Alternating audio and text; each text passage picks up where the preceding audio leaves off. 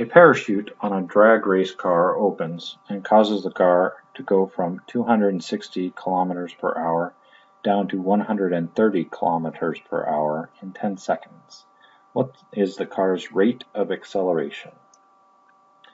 Well, okay, so I have at one velocity, and that's my initial velocity. And then I have another velocity. This is my second velocity, and then I have a time as well. And so, my velocity initial equals 260 kilometers per hour. I have a velocity final of 130 kilometers per hour, and I have a time of 10 seconds. The thing that I'm looking for is acceleration, and now this is tricky because I have a mixture of units, and so the units I'm going to use is kilometers per hour per second.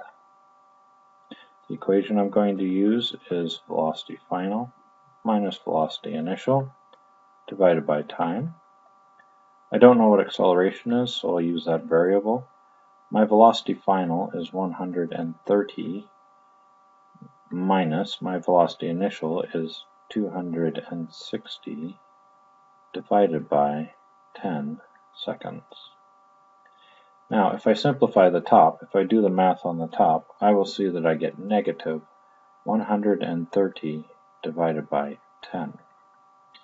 When you do the math again, you will see that you get negative 13 kilometers per hour per second.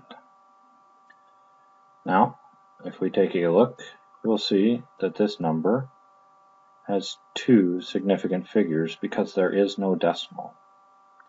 This number has two significant figures because there is no decimal. But this number has one significant figure because there is no decimal. So if I were to respond according to significant figures, I would say negative 1. And now the 3 goes away, but I need to keep a placeholder, 10 kilometers per hour per second.